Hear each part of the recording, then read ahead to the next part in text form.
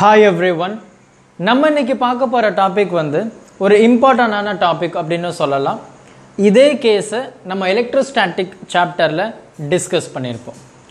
இந்த டாபிக் வந்து 12th standard physics lesson 3 அதாவது சாப்டர் 3ல இந்த டாபிக் இருக்கு.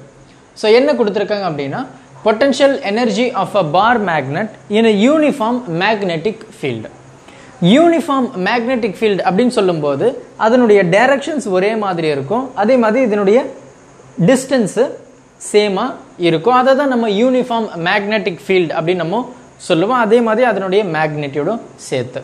அப்போது இந்த மாதிரி ஒரு யூனிஃபார்ம் மேக்னெட்டிக் ஃபீல்டை தான் நம்ம யூனிஃபார்ம் மேக்னெட்டிக் ஃபீல்டு அப்படின்னு நம்ம சொல்கிறோம். சரியா? இந்த மாதிரி மேக்னெட்டிக் ஃபீல்டு இருக்கும்போது அது நம்ம யூனிஃபார்ம் மேக்னெட்டிக் ஃபீல்டு அப்படின்னு சொல்கிறோம். அப்போ நான் யூனிஃபார்ம் அப்படின்னா சப்போஸ் எனக்கு இந்த மாதிரி ஒரு மேக்னெட்டிக் ஃபீல்டு போகும்போது இது நான் யூனிஃபார்ம். ஏன்னா மூணுமே வெவ்வேறு விதமாக இருக்கனால அது நான் யூனிஃபார்ம் மேக்னெட்டிக் ஃபீல்டு.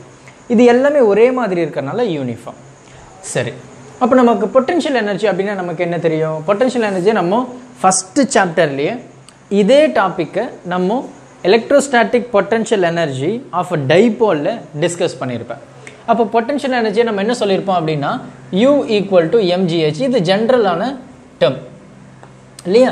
அப்போ பொட்டென்ஷியல் எனர்ஜியை நான் எப்படி டிஃபைன் பண்ணுவேன்? ஒரு இடத்துல எனக்கு பொட்டென்ஷியல் எனர்ஜி அதிகமாக எந்த மாதிரி இருக்கும் அண்ட் எந்த கேஸில் எனக்கு பொட்டென்ஷியல் எனர்ஜி ரொம்ப மினிமமாக இருக்கும் அப்படின்னா அதனுடைய பொசிஷன் தான், height.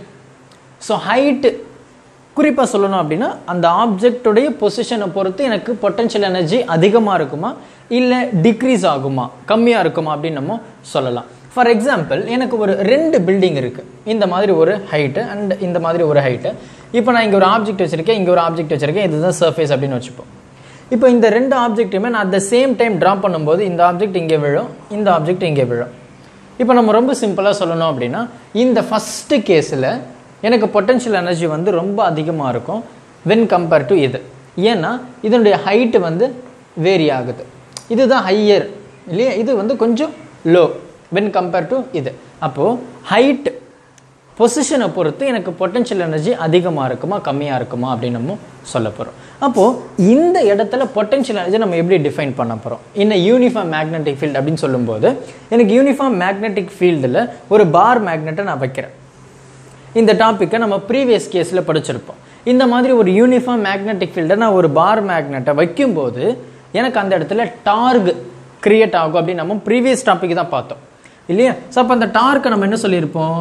P right E sin θ அப்படின்னு நம்ம சொல்லியிருப்போம்.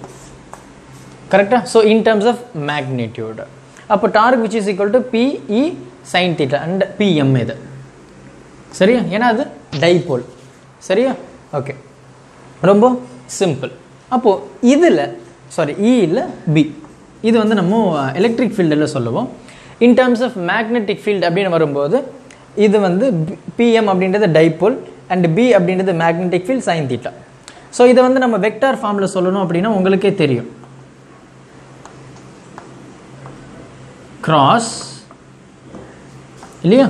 ஸோ கிராஸ் ப்ராடக்ட் ஆஃப் 2 வெக்டார்ஸை தான் நம்ம மேக்னிடியூடில் PB sin θ அப்படின்னு நம்ம இன்ட்ரடியூஸ் பண்ணுவோம். உங்களுக்கே அது தெரியும் இல்லையா? ஸோ இந்த மாதிரி எனக்கு டார்க் வந்து கிரியேட் ஆகுது. அப்போ இந்த இடத்துல இது ஒரு டார்க் கிரியேட் பண்ணும்போது இதனுடைய ஃபோர்ஸ் இந்த டைரக்ஷனில் இருக்கும், இது நம்ம பார்த்துருப்போம். அண்ட் இதனுடைய ஃபோர்ஸ் இந்த டைரக்ஷனில் இருக்கும் if it is north pole and if it is south pole.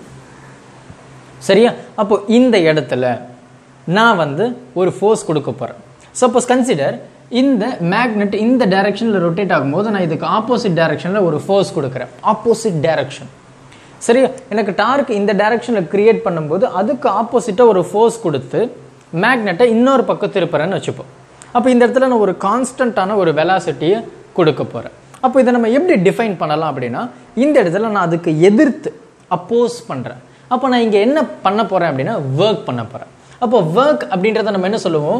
W which is equal to F into D அப்படின்னு நம்ம சொல்லுவோம். ஃபோர்ஸ் இன்ட்டு டிஸ்பிளேஸ்மெண்ட் இல்லையா? ஸோ அப்போ இந்த ஒர்க் பண்ணுறோம், அந்த ஒர்க் பண்ணுறனால ஒரு ஃபோர்ஸ் அப்ளை பண்ணுறோம், அந்த அப்ளை பண்ண ஃபோர்ஸ்னால அந்த ஆப்ஜெக்ட் வந்து ஒரு சர்டன் டிஸ்டன்ஸ் வந்து மூவ் ஆகுது. இதுதான் இதனுடைய அர்த்தம் இல்லையா? அப்போ நம்ம எனர்ஜியை நம்ம இதை தான் நம்ம சொல்லுவோம். அப்போ சேஞ்ச் இன் பொட்டென்ஷியல் எனர்ஜி நம்ம ஒர்க் அப்படின்னு சொல்கிறோம். ஓகேவா? சேஞ்ச் இன் பொட்டன்ஷியல் எனர்ஜி இது நம்ம ஃபர்ஸ்ட் சாப்டர்லேயே டிஸ்கஸ் பண்ணியிருப்போம். சேஞ்ச் இன் பொட்டன்ஷியல் எனர்ஜியை நம்ம ஒர்க் அப்படின்னு சொல்கிறோம். அண்ட் ஒர்க்கினுடைய ஃபார்முலா பார்த்தீங்க அப்படின்னா ஃபோர்ஸ் இன்டூ டிஸ்பிளேஸ்மெண்ட். அப்போ இந்த இடத்துல நான் ஒரு ஒர்க் பண்ணுறேன். ஸோ அப்போ dW கரெக்டாக? அப்போ இதில் எனக்கு எந்த மாதிரியான ஃபோர்ஸ் கிரியேட் ஆகுது நீங்கள் சொல்லுங்கள். எனக்கு கிரியேட் ஆகக்கூடிய ஃபோர்ஸ் வந்து டார்க். ஆமாவா? அப்போ நான் இங்கே டார்க் அப்படின்னு எழுதிடுறேன். அண்ட் இங்கே நம்ம டிஸ்டன்ஸ் எடுக்கிறோம் இல்லையா? ஸோ லீனியர் டிஸ்பிளேஸ்மெண்ட் அப்படின்னு சொல்லும்போது நம்ம நார்மலாக டிஸ்டன்ஸ் அப்படின்ற மாதிரி நம்ம சொல்லிடலாம். பட் இந்த கேஸில் பார்த்தீங்கன்னா எனக்கு இது டார்க், இது ரொட்டேட் ஆகும்போது இது கவர் ஆகக்கூடிய டிஸ்டன்ஸ் நான் எப்படி மெஷர் பண்ணுவேன்? இன் டேர்ம்ஸ் ஆஃப் ஆங்கிள் இல்லையா? அப்போ இந்த டிஸ்பிளேஸ்மெண்ட்டை நான் என்ன சொல்ல போகிறேன்? In terms of angular in terms of dark அப்படின்னு வரும்போது நான் இது ஆங்குலர் டிஸ்பிளேஸ்மெண்ட் அப்படின்னு சொல்கிறேன். புரியும் நினைக்கிறேன் இல்லையா? Angular displacement. ஏன் ஆங்குலர் டிஸ்பிளேஸ்மெண்ட்? ஏன்னா இந்த மேக்னெட் இங்கே இருக்குது, இது இப்படி ரொட்டேட் ஆகும்போது என்ன ஆகுது? எனக்கு ஆங்கிள் தான் சேஞ்ச் ஆகுது இல்லையா? 0லேருந்து 360 வரைக்கும் எனக்கு சேஞ்ச் ஆகும். ஸோ அதனால் இந்த டார்க் அப்படின்றத நான் ஃபோர்ஸ் அப்படின்னு சொல்லிட்டேன். அண்ட் டிஸ்பிளேஸ்மெண்ட்டை நான் ஆங்குலர் டிஸ்பிளேஸ்மெண்ட் d θ. அவ்வளோதான், ரொம்ப சிம்பிள். இப்போது நான் டோட்டல் ஒர்க் பண்ணி அதில் எந்த மாதிரியான பொட்டன்ஷியல் எனக்கு கிரியேட் ஆகுது அப்படின்னு நம்ம பார்க்கும்போது இதை மொத்த டேர்மையும் நம்ம இன்டெகிரேட் பண்ண போகிறோம். சரியா? ஸோ இன்டெகிரேட் பண்ணோம் அப்படின்னா நமக்கு டோட்டல் பொட்டன்ஷியல் எனர்ஜி வந்து கிடச்சிரும். சப்போஸ் இதுதான் இனிஷியல் பொசிஷன் அப்படின்னா இது நான் அப்போஸ் பண்ணி ஒரு டார்க் கிரியேட் பண்ணுறேன் இந்த எலக்ட்ரிக் ஃபீல்டு. இதுக்கு அப்போஸ் பண்ணி நான் ஒரு சர்டன் ஆங்கிளில் மூவ் பண்ணுறேன்னு வச்சுப்போம். அப்போது ஓவரால் எனக்கு அந்த பொசிஷன்லேருந்து இன்னொரு பொசிஷன் மாறும்போது அதனுடைய பொட்டன்ஷியல் எனர்ஜி எப்படி இருக்கும்? அதாவது ரொம்ப சிம்பிளாக சொல்ல போனோம் அப்படின்னு நம்ம எலக்ட்ரோஸ்டாட்டிக்கில் என்ன பார்த்துருப்போம் அப்படின்னா இந்த மாதிரி எனக்கு 2 சார்ஜ் இருக்குது. இந்த சார்ஜை நான் இங்கே மூவ் பண்ணுறேன் ஒரு சர்டன் டிஸ்டன்ஸ். அப்போது இந்த இடத்துல இதனுடைய பொட்டன்ஷியல் எனர்ஜி எப்படி இருக்கும்? நம்ம ரொம்ப சிம்பிளாக சொல்லியிருப்போம். இந்த இனிஷியல் இல்லையா? இது இனிஷியல் அண்ட் இது வந்து ஃபைனல். அப்போ ஃபைனல் மைனஸ் இனிஷியலில் தான் நமக்கு பொட்டன்ஷியல் எனர்ஜி, அதுதான் நம்ம change in potential energy delta you அப்படின்னு நம்ம மென்ஷன் பண்ணியிருப்போம் இல்லையா? அதே தான் நம்ம இங்கே பண்ண போகிறோம். சரியா? ஸோ அப்போ ரொம்ப சிம்பிள். அப்போ நம்ம என்ன பண்ணலாம்? இங்கே இன்டெகிரேஷன் ஒரு சிம்பிளை ஆட் பண்ண போகிறோம். சப்போஸ் இதனுடைய initial position theta dash and இதனுடைய ஃபைனல் பொசிஷன் தீட்டா. சரியா? ஒரு ஃபஸ்ட்டு அதனுடைய இனிஷியல் ஆங்கிள் தீட்டா டேஷாக இருந்தால் அது நான் ஒரு எக்ஸ்டர்னல் ஃபோர்ஸ் கொடுத்துட்ட பிறகு அது ரொட்டேட் ஆகுது. அப்போ அது ஒரு ஃபைனல் பொசிஷன் வருது. அப்போ ரொம்ப சிம்பிளாக இப்போ இதுதான் பொசிஷன் வச்சுப்போம். இதுதான் மேக்னெட் ஃபீல்ட், இதுதான் வந்து எனக்கு தீட்டா டேஷ். இப்போ நான் இதுக்கு அப்போஸ் பண்ணுறேன், ஒரு ஃபோர்ஸ் கொடுக்குறேன். லெட் மீ சே எனக்கு இதுதான் ஃபைனல். அப்போ இதை நான் தீட்டா அப்படின்னு சொல்கிறேன். அவ்வளோதான், வேறு எதுவுமே கிடையாது. சரியா? ஸோ இனிஷியல்லேருந்து ஃபைனல் வரைக்கும், அதாவது அதனுடைய total displacement in terms of dark அப்படின்னு சொல்லும்போது நம்ம ஆங்குலர் டிஸ்பிளேஸ்மெண்ட் அப்படி சொல்ல போகிறோம். அப்போ தீட்டா டேஷ் இனிஷியல்லேருந்து ஃபைனல். அப்போது டார்க் அப்படின்றது நமக்கு தெரியும் இல்லையா? PMB sin தீட்டா அண்டு இது d தீட்டா. மறக்காமல் இன்டெகிரேஷன் இனிஷியல் அண்டு ஃபைனல். அவ்வளோதான். இப்போ நம்ம என்ன பண்ண போகிறோம்? ஜென்ரலாக நம்ம காமனான டேர்ம் எல்லாத்தையும் எடுத்துடலாம். PMB வெளியே எடுத்தாச்சு. So integration theta dash theta and we have sine theta d theta. இந்த சைனை நம்ம எடுக்கும்போது எப்படி எடுப்போம்? ரொம்ப சிம்பிளாக சொல்லிடலாம் இல்லையா? இன்டெகிரேட் பண்ணோம் அப்படின்னா நமக்கு வந்து அது minus cos theta and final வந்து எனக்கு தீட்டா, இனிஷியல் வந்து தீட்டா டேஷ். இப்போ நம்ம எப்போவுமே என்ன பண்ணுவோம்? Upper limit minus lower limit அதே தான் பண்ண போகிறோம். So upper limit minus lower limit அப்படின்னு பண்ணும்போது PMB அப்படியே தான் இருக்குது. So upper limit is nothing but இந்த மைனஸ் அப்படியே தான் இருக்குது. Minus cos upper limit theta minus lower limit minus அப்படின்றது மைனஸ் லோவர் லிமிட் நான் இது சப்ஸ்டியூட் பண்ணும்போது ஆல்ரெடி எனக்கு ஒரு மைனஸ் இருக்குது. அப்போ மைனஸ் இன்ட்டு மைனஸ் அப்படின்றது எனக்கு ப்ளஸ். அப்போ காஸ் தீட்டா டேஷ் இல்லையா? ஸோ இப்போ இதில் என்ன பண்ண போகிறேன் அப்படின்னா மைனஸ் சைனை காமனாக வெளியே எடுக்க போகிறேன். அப்போ மைனஸ் சைன் எடுக்கும்போது மைனஸ் வெளியே வந்துருச்சு PMB. அப்போ இது மைனஸ் வெளியே எடுத்துட்டேன் அப்படின்னா எனக்கு இது ப்ளஸ் ஆகிடும், எனக்கு இது மைனஸ் ஆகிடும். இது ப்ளஸ்ஸு இது மைனஸ் சைனை வெளியே எடுக்கும்போது அப்போ இதை நான் எப்படி எழுதலாம்? எனக்கு இந்த டேர்ம் வந்து ப்ளஸ் ஆகிடுச்சு, இந்த டேர்ம் வந்து எனக்கு மைனஸ் ஆகிடுச்சு இல்லையா? ஸோ அப்போ இதை நம்ம எப்படி எழுதலாம்? ரொம்ப சிம்பிளாக சொல்லணும் அப்படின்னா அப்படியே காஸ் தீட்டா இந்த மைனஸ் இந்த cos theta dash. சரியா? ஸோ இதுதான். அப்போ இதில் இருந்து நம்ம என்ன சொல்ல போகிறோம் அப்படின்னா, ரொம்ப சிம்பிளாக சொல்லணும் அப்படின்னா, சப்போஸ் எனக்கு இதனுடைய பொசிஷன் ரைட்டா. ஸோ இந்த யூனிஃபார்ம் மேக்னெட்டிக் ஃபீல்டில் எனக்கு பார் மேக்னெட்டுடைய பொசிஷன் 90 டிகிரி இருந்தால், நல்ல கவனி, இப்போது எனக்கு இந்த மாதிரி இருக்குது அப்படின்னு சொன்னேன். சப்போஸ் இந்த ஒரு யூனிஃபார்ம் மேக்னெட்டிக் ஃபீல்டில் நான் பார் மேக்னெட் வைக்கக்கூடிய ஆங்கிள் இப்படி இருக்குது. அப்போ இப்படி, அப்போ இதனுடைய ஆங்கிள் 90 டிகிரியாக இருந்தால் இனிஷியல், நல்ல கவனி, இனிஷியல் வந்து 90 டிகிரியாக இருந்ததுன்னா இந்த மொத்த டேர்முமே எனக்கு 0வாக ஆகிடும் இல்லையா? இனிஷியல் 90யாக இருந்தால். அப்போ இதை நம்ம எப்படி எழுதலாம்? Which is equal to minus PM B cos theta இல்லையா? ஸோ ரொம்ப சிம்பிளாக முடிஞ்சு போச்சு. அப்போ இதை நம்ம எப்படி எழுதலாம்? இன் டேர்ம்ஸ் ஆஃப் வெக்டார் அப்படின்னு எழுதும்போது மைனஸ் பிஎம் காஸ், அப்போ dot product vector dot B vector. ரொம்ப சிம்பிளாக புரியும் இல்லையா? நம்ம 2 ப்ராடக்ட், அதாவது 2 கிராஸ் ப்ராடக்ட் ஆஃப் 2 வெக்டார்ஸை நம்ம சைன் தீட்டா அப்படின்னு நம்ம மென்ஷன் பண்ணுவோம் ரைட்டா. அப்போது டாட் ப்ராடக்ட் ஆஃப் 2 வெக்டார்ஸை நம்ம காஸ் தீட்டா அப்படின்னு சொல்லுவோம். அதை தான் நான் இங்கே எழுதியிருக்கேன். டாட்டு வெக்டார், இங்கே பாரு, கிராஸு வெக்டாரு சைனு. இது எல்லாமே நம்ம 11th ஸ்டாண்டர்டில் செகண்ட் சாப்டர்லேயே இதை படிச்சிருப்போம் இல்லையா? ஸோ வெக்டார்ஸில். ஸோ இதுதான் நமக்கு கிடைச்ச பொட்டன்ஷியல் எனர்ஜி ரைட்டா. ஸோ இதில் வந்து நமக்கு 2 கேசஸை டிஸ்கஸ் பண்ணியிருப்பாங்க. ஸோ அந்த எலக்ட்ரோஸ்டாட்டிக்கில் டிஸ்கஸ் பண்ண மாதிரி 2 கேஸ்.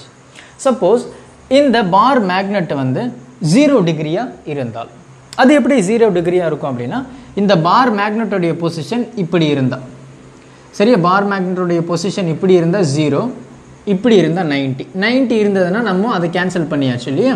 அப்போ இனிஷியல் மட்டும். சப்போஸ் இதுதான் எனக்கு இனிஷியல் பொசிஷன் அப்படின்னு வச்சுப்போம். இந்த டேர்ம்ஸில் இருந்து இப்போ நீங்கள் கன்சிடர் பண்ணணும் சரியா? அப்போ இதில் நம்ம கேஸ் 1 என்ன சொல்ல போகிறோம் அப்படின்னா, if theta equal to 0 degree. எனக்கு இந்த இடத்துல 0 டிகிரி போடு என்ன ஆகுது? எனக்கு மைனஸ் பிஎம் பி 0 டிகிரி இப்படி இருந்தால் பார் மேக்னெட் இனிஷியலில். சப்போஸ் இந்த பார் மேக்னெட் இப்படி இருந்தால் எனக்கு வந்து 180 இல்லையா? ஸோ அப்போ அந்த 180 கேஸில் எனக்கு என்ன ஆகுது? Theta equal to 180 degree right. So which is equal to -1. எனக்கு காஸ் 180 டிகிரி வந்து -1. அப்போ எனக்கு இங்கே -1 அப்படின்னு சொல்லும்போது இந்த மைனஸ் இன்ட்டு மைனஸ் வந்து ப்ளஸ் ஆகிடும். So we will get BMP இல்லையா? அப்போது இந்த பார் மேக்னெட் ஒரு யூனிஃபார்ம் மேக்னெட்டிக் ஃபீல்டில் 0 டிகிரியில் இருந்தது அப்படின்னா இதனுடைய ரைட், இதனுடைய பொட்டன்ஷியல் எனர்ஜி வந்து ரொம்ப ரொம்ப ரொம்ப மினிமம். நம்ம புக்கில் வந்து பேரலல் அப்படின்னு ஒரு வேர்டு யூஸ் பண்ணியிருப்பாங்க. பேரலல் இஸ் நத்திங் பட், எனக்கு பார் மேக்னெட் இப்படி ஃபேஸ் பண்ணியிருக்கு, எனக்கு மேக்னெட்டிக் ஃபீல்டு அப்படி இருக்குது. ஸோ இதுதான் நம்ம பேரலல் அப்படின்னு சொல்கிறோம். அப்போது இந்த டைரக்ஷன் 180 டிகிரியில் இருக்கும்போது எனக்கு ஆப்போசிட் -1 ஆகிடுது இல்லையா? அப்போ எனக்கு என்ன ஆகுது? மேக்ஸிமமான பொட்டன்ஷியல் எனர்ஜி வந்து கிரியேட் ஆகுது. அப்போ மேக்ஸிமமான பொட்டன்ஷியல் எனர்ஜி நம்ம எப்படி சொல்லுவோம் அப்படின்னா, அதனுடைய எனர்ஜி வந்து அந்த அளவுக்கு நம்ம ஸ்டோர் பண்ணி வச்சுருக்கோம் அப்படின்னு அர்த்தம்.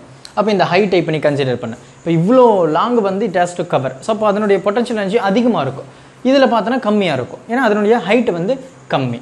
அப்போ இந்த இடத்துல நம்ம யூனிஃபார்ம் மேக்னெட்டிக் ஃபீல்டில் இந்த பார் மேக்னெட் டார்க் கிரியேட் பண்ணும்போது இந்த டார்க்கை நான் ஆப்போசிட்டில் சுற்றி வச்சுருக்கேன். அதாவது நம்ம சின்ன வயசில் ஒரு காரு இழுத்து விட்டால் சர்ன்னு முன்னாடி போகிறத நம்ம நோட் பண்ணியிருப்போம் இல்லையா? ஸோ அப்போ அந்த இடத்துல நம்ம எவ்வளோ பின்னாடி இழுக்கிறோமோ அந்த ஸ்ப்ரிங் வந்து அந்த அளவுக்கு டைட் ஆகுது, ஆமாவா? அப்போ அதை நம்ம இழுக்க அதனுடைய எனர்ஜி அந்த அளவுக்கு ஸ்டோர் ஆகிருக்கு. அந்த செகண்டில் நம்ம கை எடுத்தோம் அப்படின்னா சர்ன்னு போகும் அந்த காரு. அதே தான் இங்கே. அப்போது இந்த பார் மேக்னெட் நான் 180 டிகிரியில் திருப்பி வச்சிருக்கும் போது சடனாக நான் கையெடுத்தேன் அப்படின்னா அதில் மேக்ஸிமமான பொட்டன்ஷியல் எனர்ஜி வந்து கிரியேட் ஆகுது. இதே வந்து அது 0 டிகிரியாக இருந்தால் மினிமம் பொட்டன்ஷியல் எனர்ஜி. புரிஞ்சிருக்குன்னு நினைக்கிறேன். பொறுமையாக பாருங்கள். டவுட்ஸ் எதுனா இருந்தது அப்படின்னா கமெண்ட் பண்ணுங்கள், உங்கள் ஃப்ரெண்ட்ஸுக்கு ஷேர் பண்ணுங்கள். Thank you. Help others with a smile.